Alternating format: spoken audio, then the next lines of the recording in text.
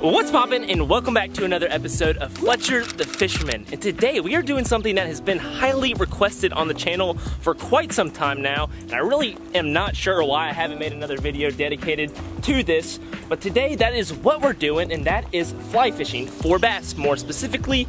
And today we're gonna be fishing with a frog popper. I haven't done anything like this so far with a fly rod. I've done some other poppers and some like streamers and some shad stuff, but never a frog. And the frog bite has been super hot right now, y'all. Like, we've been in this pond right here a few times and been throwing some frogs, some other topwater stuff, and they've been getting smoked, so I see nothing but the same for this little sucker right here. So it should tell a similar story. But anyways, let's go ahead and hit the water and see if we can't find a giant. Oh, it just got out of here, literally right to where I wanted to start it, and there was a nice blow up right on that bank. I want to see if I can't get this out there quickly and get one right off the bat. Oh, gotta get this line out there. Oh, come on, come on. I'm hoping he's still in that same spot.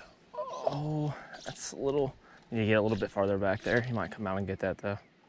Oh, see, right there. Hold on. Oh, come on. That was right where that fish was. Smoke this thing. He's still there. I cannot believe this fish won't hit it. He's blown up there like 3 times. I don't know what he keeps blowing up on, but he won't touch this thing.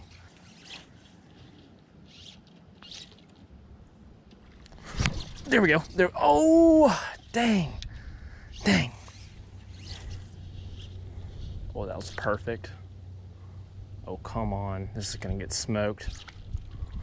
Told you. Oh, don't get stuck. Oh, he spit it. Ah!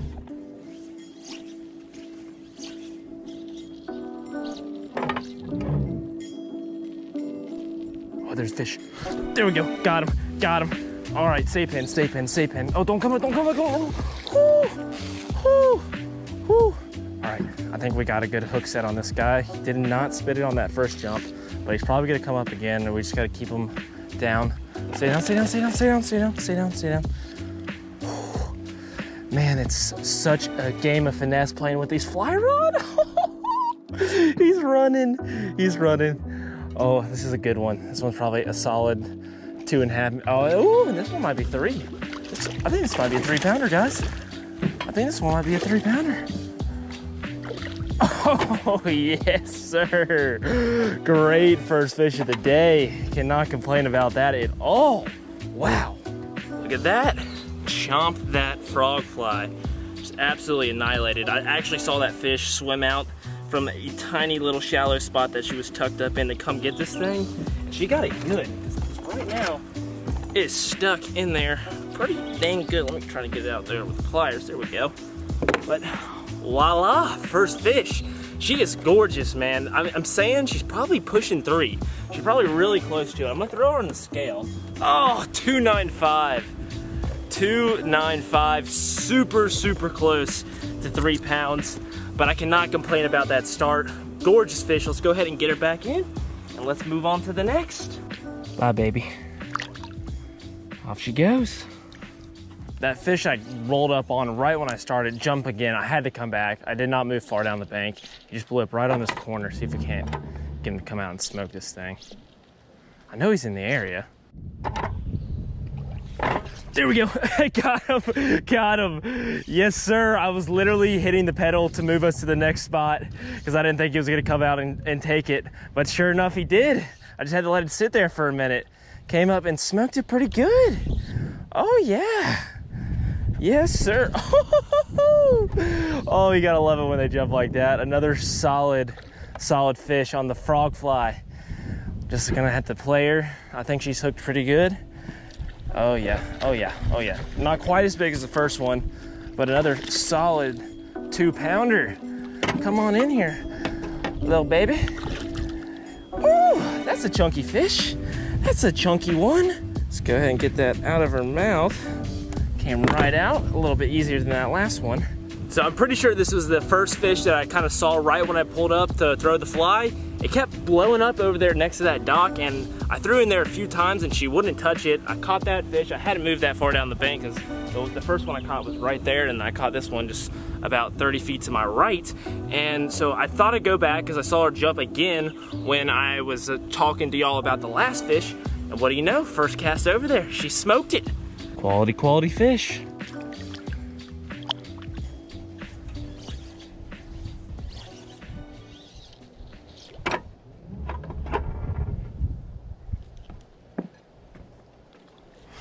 There we go.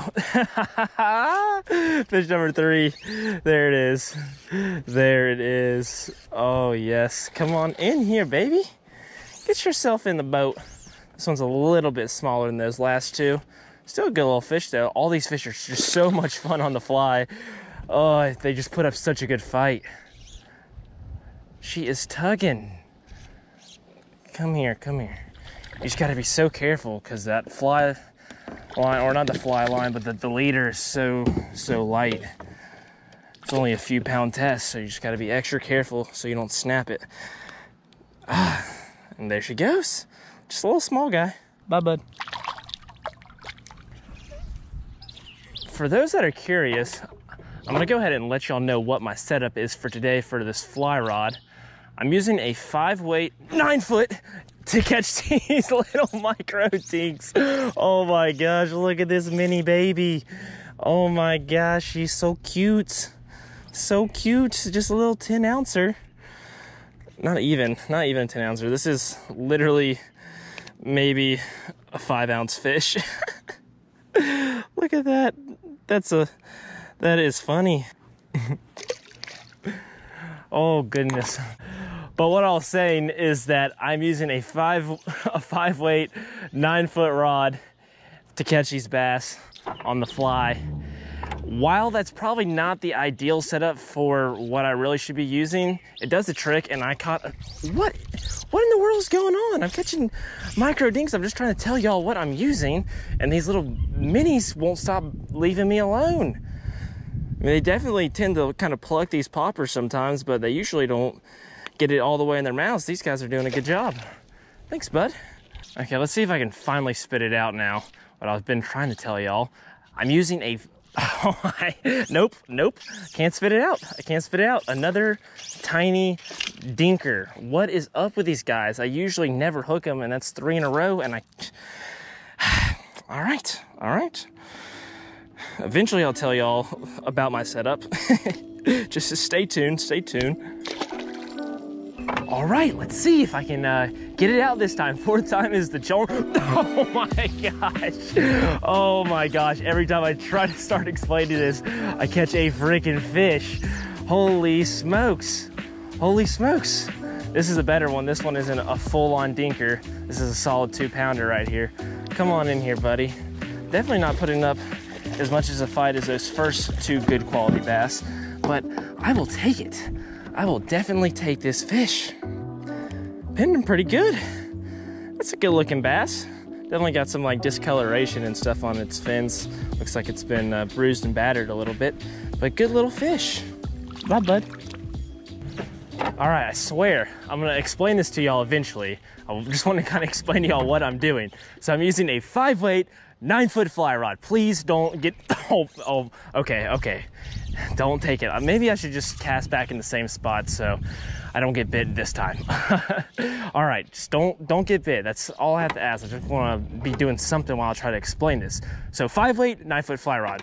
I don't know if I've gotten past that part yet, but basically the importance with the fly rod is you really want to match your fly rod weight, which is basically just like the power if you're a traditional bass fisherman. So like medium, heavy, it's basically the same thing as that, but with fly rod, it's called weights. And basically you need to match the weight of the fly rod to the actual size of the fly you're throwing. And it's really, really important in fly fishing, because if it's too big of a fly for the size fly rod you have, you're gonna have a very difficult time trying to cast it. It's gonna give you a big pain in the butt, and if you're trying to learn especially, it makes it very, very difficult, and you're gonna just get very frustrated quickly. And ideally, I would really want like a 6, 7, or an 8-weight for this size fly that I have. I can get away with this rod just because I have some experience and I can make it work, but really this is too light of a fly rod for most fly kind of flies. So I'm looking into getting something a little bit heavier. I really want like a 7 or an 8 weight. That way I can kind of mess around with some saltwater stuff as well, maybe go for some reds. But that is my setup that I'm using for the day. But anyways, we're gonna find some bigger ones. Yep. Not monstrous, but it is a bass. I said bigger ones, and bigger than those tiny little, oh my gosh, all right, okay, calm down. Jimbo, you're okay. Bigger than the dinks, but definitely not the size of that 3-pounder. We're gonna find them. I know there's some good quality bass in here. Y'all saw it with that first one.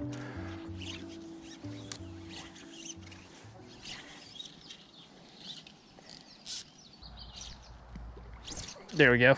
There we go. Just plucked it pretty good. Oh, this one feels like a little bit better. I didn't think it was that bad. Oh, okay.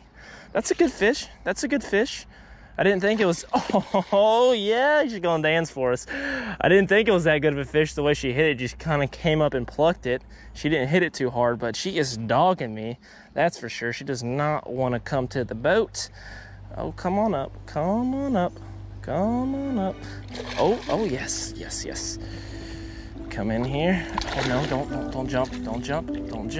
It's one of the better ones today.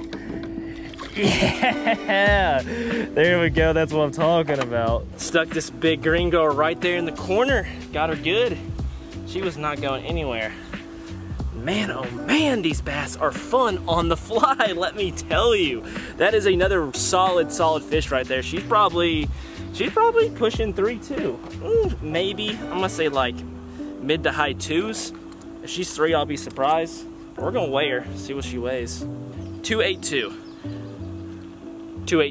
Hopefully y'all can see that. Quality fish.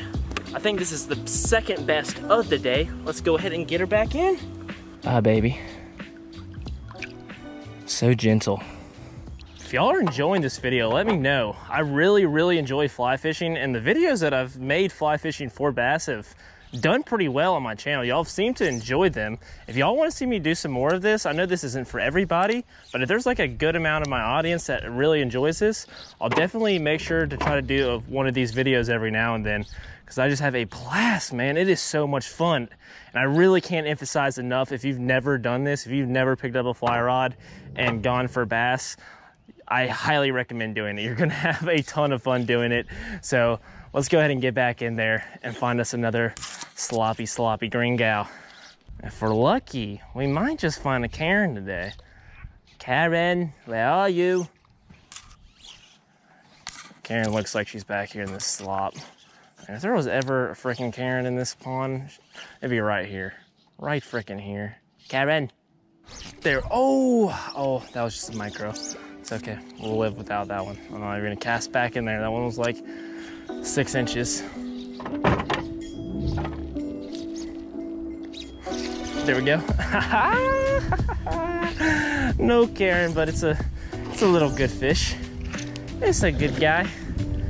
Oh, I was gonna say it's a Jimmy, but I don't think it is a Jimmy. I really don't think it is. This bass out here looking like a freaking peacock. Look at that freaking scoliosis bump on his head. That is wacky looking. I'm sorry you got some kind of crazy stuff going on there, but I'm gonna let you go. Ah, you ugly little dude.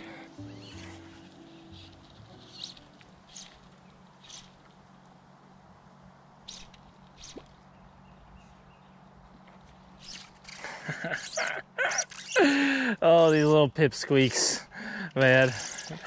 Oh, this is just a little guy. Oh, he's got okay. This one's got a little bit more pull. I've underestimated him a little bit. Come here. When that fish bit, I could have swore it was another one of those tiny micro bass. My eyes were definitely deceiving me. Bye, bud. Here we go. There we go. That was a stealthy little eat right there. Barely just came up and just nipped it off the surface. Like, if I wasn't looking, I would have never heard that. Just plucked it. Oh, she's giving me a nice little tug. Is she stuck on something? Oh, I don't know. Come on. Oh yeah, okay, there she goes, there she goes. Good fish, good fish, good fish. Oh, frick.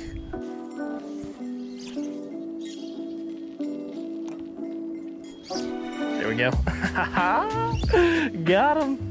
These fish are freaking stacked today, guys. Oh, that might be a better one. Oh my gosh, that was a good run.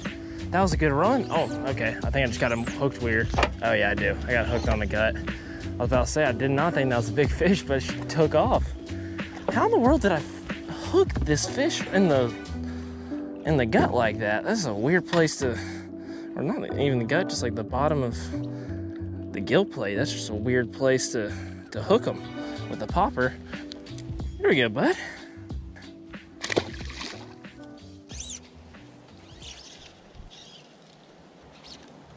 I was about to get popped. No, I lost him. Oh, he came in hot from the bank, and then he just paused at it, and then came out and smoked it. There we go. Got him. Came right out underneath that dock. Oh, okay, come on. He's coming right at me. Gotta strip fast. He ain't that big though. We're just gonna bring him right on in. We don't need to play with him too much. Bye. My GoPro was off, but I just had one destroy this thing right here where all this fry is. Really giving me a run for my money right here. I don't know how big she is, but holy smokes. Oh, this could be a big fish, guys. This could be a big fish, guys. Oh yeah, no.